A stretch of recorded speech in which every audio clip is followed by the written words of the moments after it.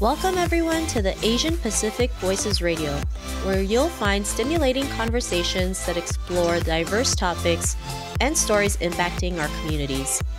I'm your host today, Sheena Yap Chan. Joining me today is our special guest, Robin Sassy. Robin Sassy is a woman of many talents. She is the president and CEO of San Diego Music Studio since 1994. She's also the founder of the Philippines Ukulele Project that connects donors to children at risk in impoverished areas internationally, bringing music, education, and inspiration to a global level. Additionally, she is also a licensed attorney. Hi, Robin. Welcome to the show. How are you today? Hi there. Thank you. It's so nice to be on, and it's a great day.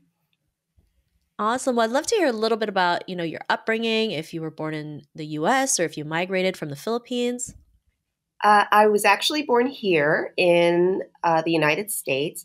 My mother's an immigrant. She grew up in the Philippines, and she grew up in poverty. She was the oldest of five, and she was responsible for raising the children as a teenager. So she ran away from home actually as a teenager because she wasn't expected to go to school. She was expected to stay home and take care of the children. Well, she took care of that. She found some Christian missionaries, which took her in as a maid and allowed her to go to school. And then at some point, they were coming back to the United States, and they said they could bring one person. They could bring either the cook or they could bring the maid. Well, the cook had already gone, so they decided to bring the maid instead, which was my mother. So she came to the United States. She went to school here, and that's where she met my father.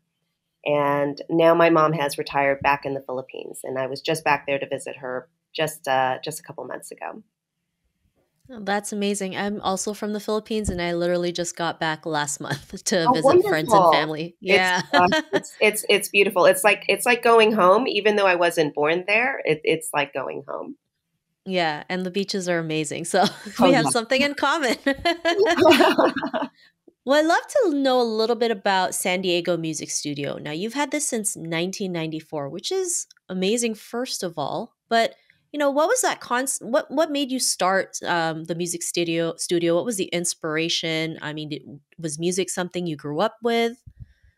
Yes, music was something I grew up with. My mother was very firm about getting an education, and she was also very firm about having us having all of us study the classics.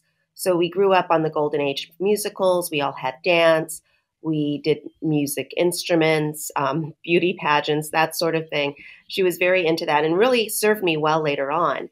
I think I had always wanted to have a music store, and my uncle told me that when I was little, I used to block off the living room and tell people it was a music store, and they had to pay to come in to the living room because that was my music store. So years later, I ended up starting one, and unfortunately, I don't collect money from people at the door.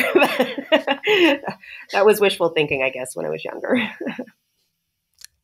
I love that you mentioned you used to have a music store as a child and then you made it happen. Yes. What were the steps for you to, creating something you had as a child to, making it reality as an adult? Because I know that's not something that's typical, especially in like Filipino culture. It's like you're either told to be a nurse most of the time, go get a good job and just never rock the boat. But you had this passion for music. You grew up with music and then you opened the studio, right? What were the steps to that?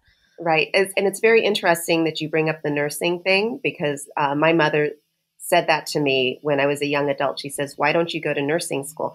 And I was actually very offended because I thought, nursing school, shouldn't she say that I should go and become a doctor? Uh, well, that didn't happen. Uh, but I was teaching music when I was very young in high school. And then I continued teaching through college. And by the time I was graduating from college, I already had a full studio and I was making a very good salary just teaching privately. So the music store evolved naturally after that because then I'm thinking, well, how can I save money? I can sell the books to the students, I can sell pianos to the students. Then I started doing after school programs, got a brick and mortar, and then it just grew from there organically.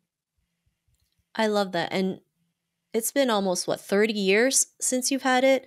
Isn't that crazy? It's crazy. I don't like to think about it like that, but yeah, it's been almost 30 years. It's it's been a force in San Diego. We're a community-based music store. It's the place where people come and hang out. And at this point, we've had students come back as adults and have their children take over here. And it's just nice to see this cycle of learning and community spirit that has really come from this store. I love that. I mean, community is huge, right? I mean, for Yes. me personally, I don't believe in self made. I believe it takes a community, right, to support you, to buy your services and products. I mean, for you, also almost 30 years as a music store, and you also went through the pandemic. I mean, what was that like? Well, people handle um, stressful situations in different ways.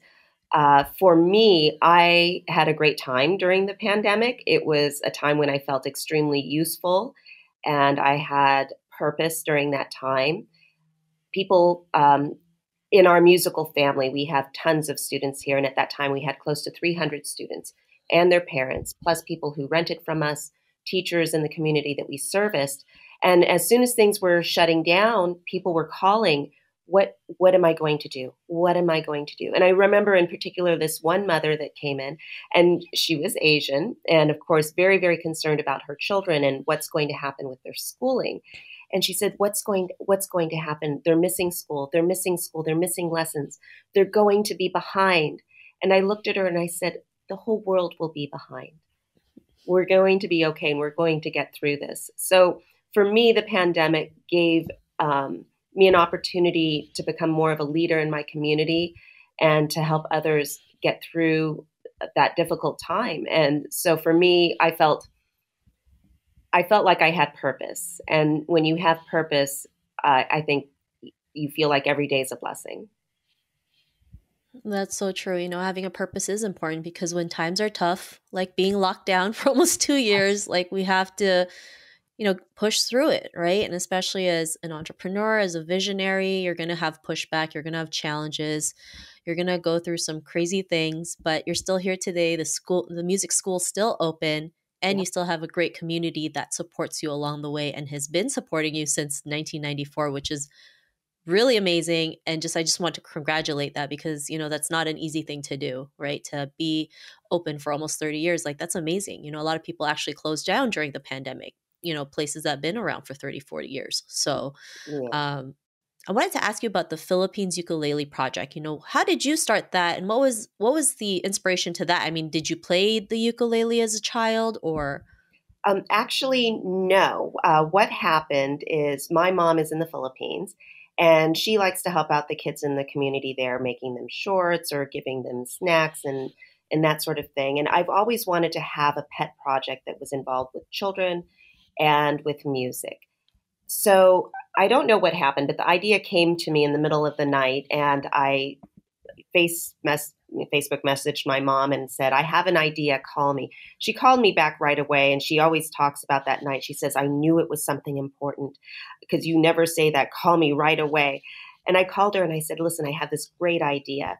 I'd like to bring instruments to the Philippines. You have all these kids that you're helping. Maybe we can group them together and I can find donors for the instruments, bring the instruments over to the Philippines and teach them to play. So we toyed with the idea of what kind of instrument to bring. And, violin would be impossible with the humidity and how challenging that instrument is. Pianos are too expensive, too heavy. Guitars might be awkward for young players. The ukulele was actually a perfect choice. It's inexpensive. It is easy to tune, to repair, and the donors were told in the beginning, when you buy this ukulele for this child, keep in mind that many of them, this will be the most precious thing that they have, because for them to buy a ukulele like that, which may be $50 here, it requires almost 2 weeks of pay for most Filipinos, at least in the area where my mother's from. So the idea was also, I wanted it to be good for both sides. It's going to be good for the child, but I also wanted it to be good for the donor, because a lot of times we donate money or we donate things to organizations, we don't really know where it ends up. So I would have the donor pick out the ukulele. They would hold it, and then I would find a child that would match their personality in the Philippines, because most of the donors I knew personally. And then I would take a picture of the child with the ukulele, and then I would show it to the donor so they could actually see where their ukulele went. And they could even write a note to the child to encourage them, to continue with their education and to continue with music. And I thought that was just a great way to connect people from one side of the world to the other side of the world. I love that initiative you started, and I love how you turned that idea and made it into reality, right? I mean, you just said, Mom, I have a great idea. Let's figure it out, right? Yes. And, the kids in the Philippines will have something to do. And you're right, a $50 ukulele, that's like winning the lottery in the Philippines. They don't make a lot, they probably make like $5 a day if they're lucky. The kids, they don't get a lot of toys or anything to do with, and being able to have this one item can make all the difference in the world, right? Instead of going out there trying to get into trouble, they're at home or they're with other students learning to play the ukulele. But I was just curious, is there, like, what's the difference with a guitar and learning to play the ukulele? Like, is it easier to play the ukulele versus a guitar? Yes, I'd have to say it's the ukulele has nylon strings. Some guitars do as well, but the guitar has a much longer neck and it has 6 strings. So with the smaller instrument and the strings that are a lot a lot shorter, it's easier for the little hands to hold, and their fingers don't have to do so much to create a chord. So we usually start off with a very simple tune, and then I might teach them a couple of chords, and then they start teaching each other, which is what it's all about. I love that. Sooner or later, we're going to have a ukulele band from the Philippines. I'll go viral. Well, it's interesting that you say that, because people often wonder why there's so many Vietnamese that do nails, and if you look up the history of that, it was an American actress that went to Vietnam, and she encouraged somebody to do nails, and that just kind of took off in that area, and that's why we have so many people of that Asian descent that do those sort of things. I'd love for that to happen with the ukulele. Yeah, anything's possible, especially if you're, creating this project and having donors send ukuleles. Like, anything is really possible at this point. A lot of stars came out just from a viral video, right? Correct. Like the lead singer of Journey, right? He came from poverty, like bad poverty, and look where he is now. He sounds exactly like the lead singer, and he's touring all over the world, gets to hang out with one of the most successful bands in the world. So anything can literally happen. So I actually wanted to ask you, because I know you have many hats, and one of them is you're an attorney, right? And I'm just curious what got you into the law, like the law enforcement industry or the law industry, because I'm pretty sure that's something that's not typical. Like you mentioned, your mother wanted you to be a nurse, right? When you look at the stats when it comes to representation of Asian Americans as lawyers, I think it's like less than 5%. And then when you see the ratio from men to women, it's probably, you end up saying maybe like if we're lucky, 1 to 2% of Asian women are lawyers in the United States. But you personally, like, what made you get into law, and then the type of law that you're that field you're in?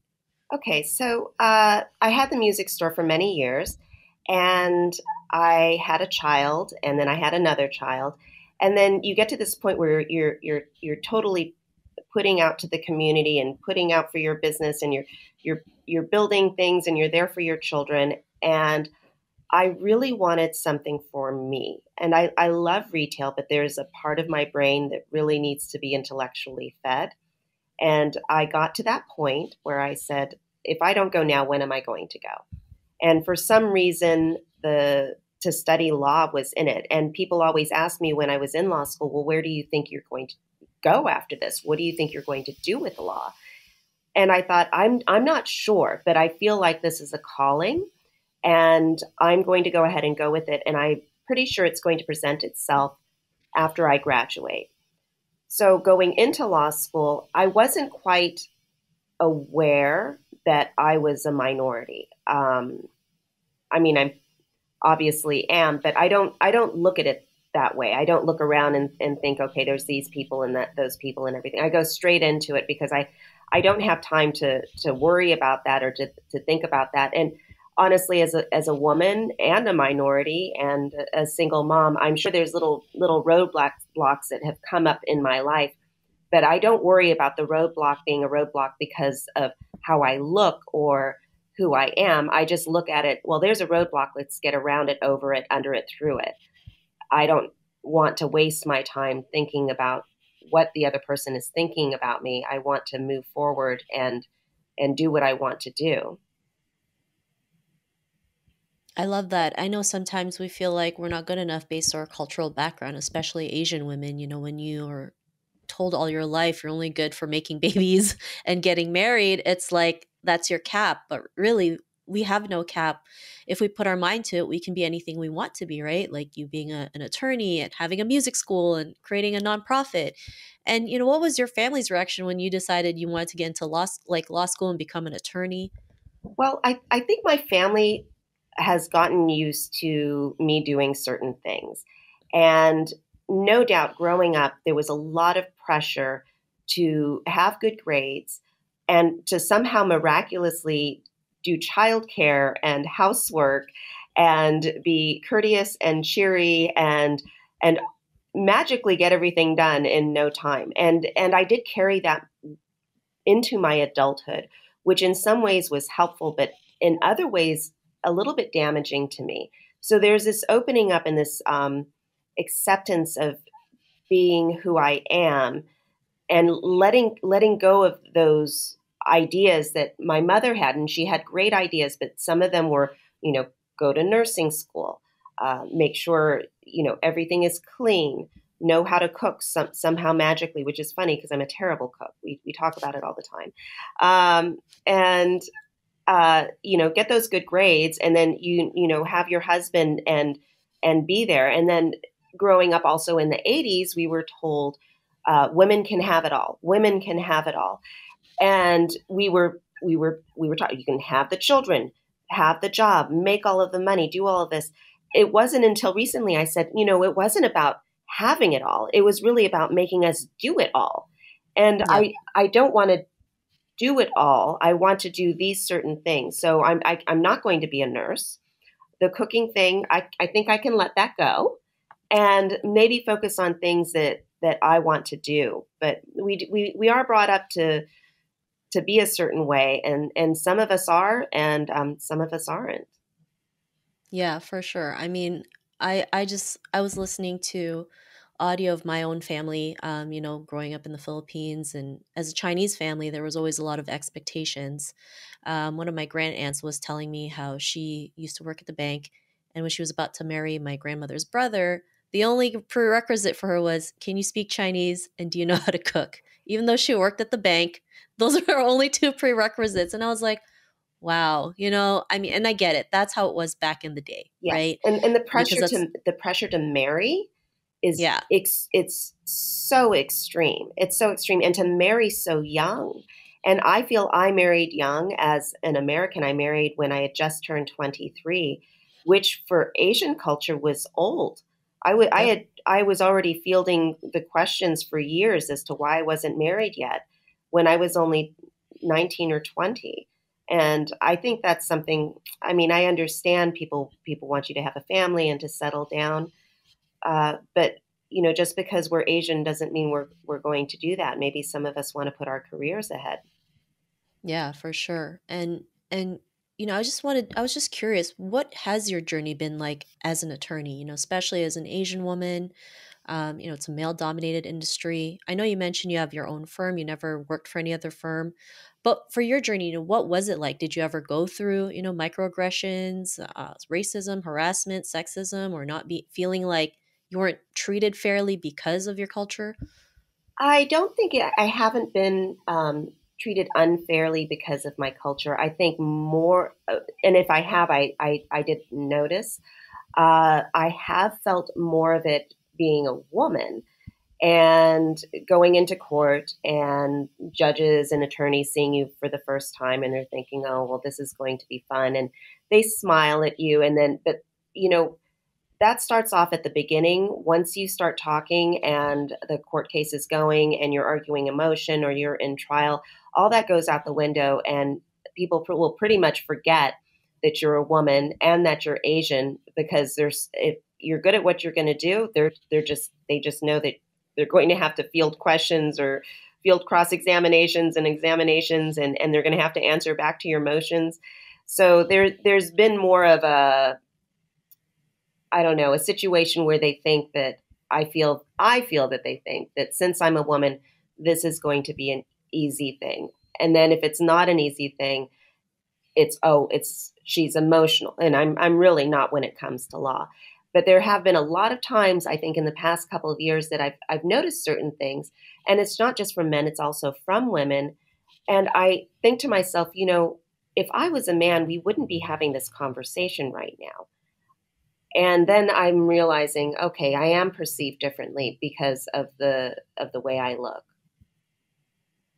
Yeah. I totally get that. As men, right? They don't have to go through most of things women go through, just in general, right? Well, yes, but Yeah. some of this comes from women as well.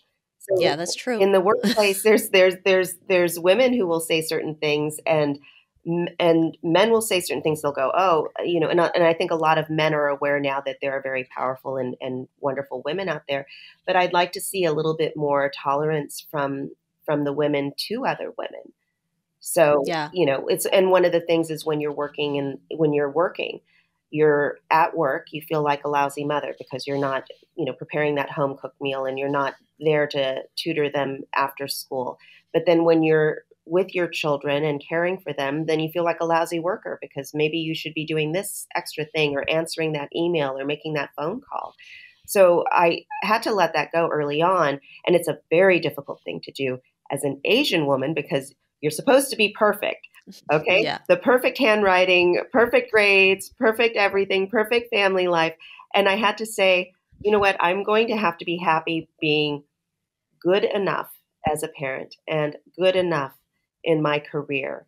And it's not really about perfection. It's just, for some years, it's just about keeping my head above water.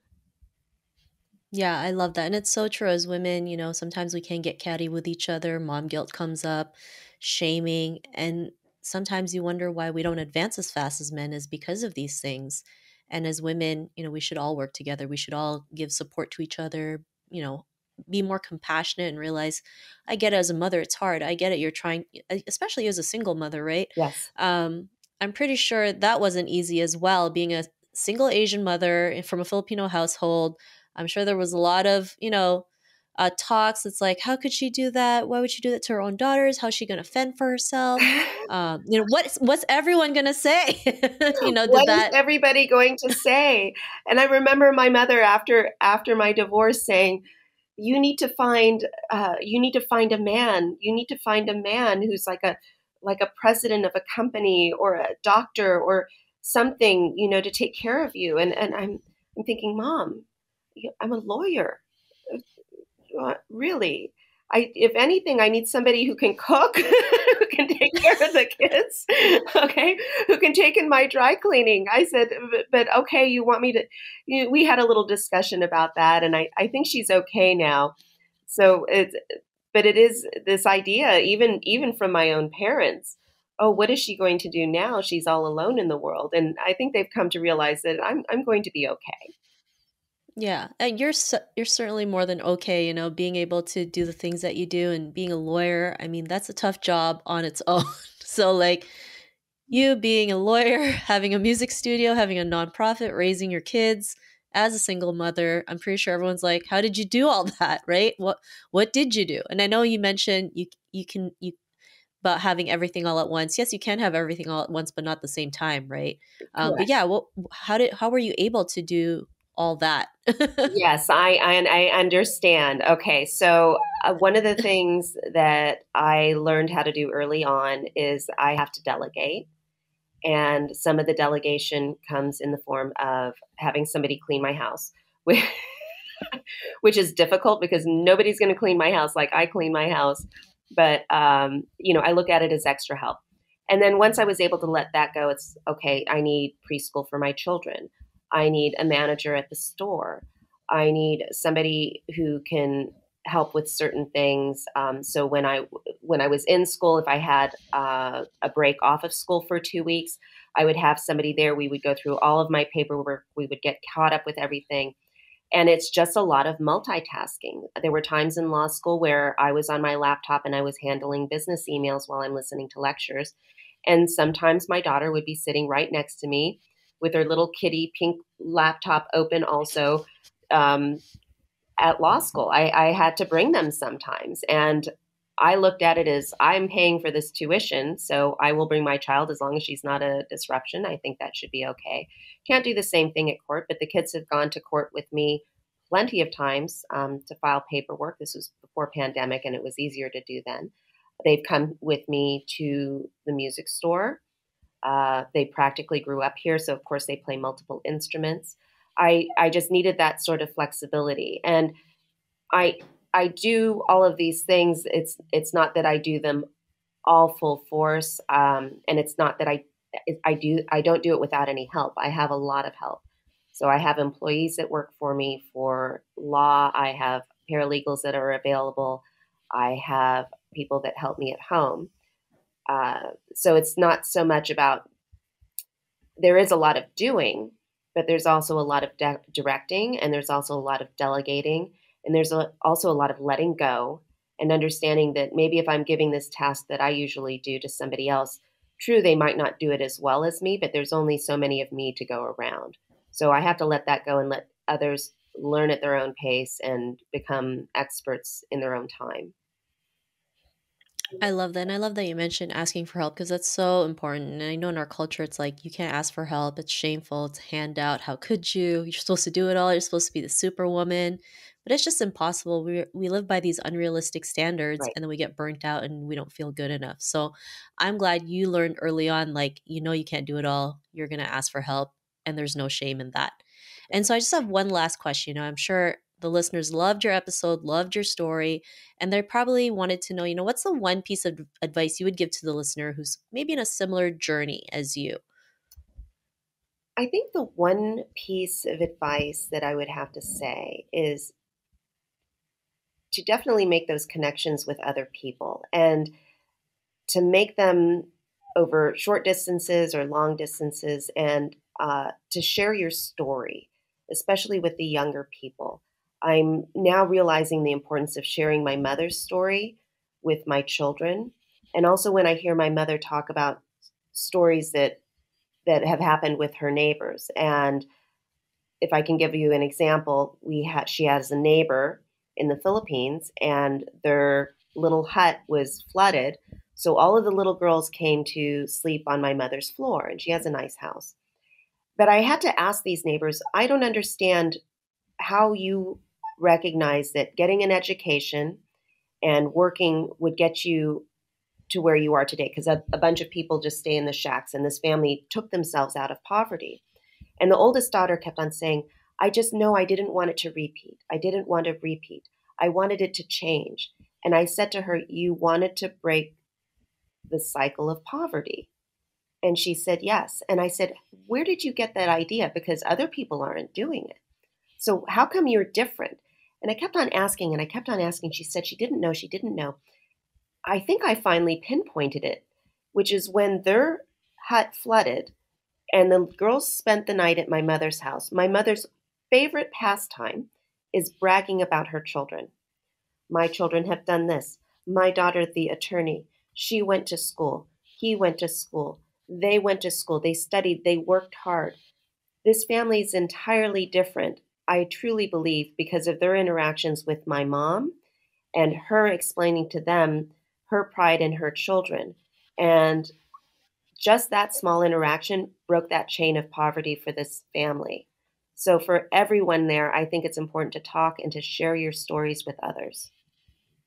I love that, and I'm a big believer in sharing our stories, especially sharing our specific stories, because, like you mentioned, it breaks cycles, it creates representation, it solves problems. There's just so many benefits to it, And so it's a disservice that we don't share it. So I love everything that you mentioned. And I'm so excited. I'm so glad we got to connect and you're here on the show today.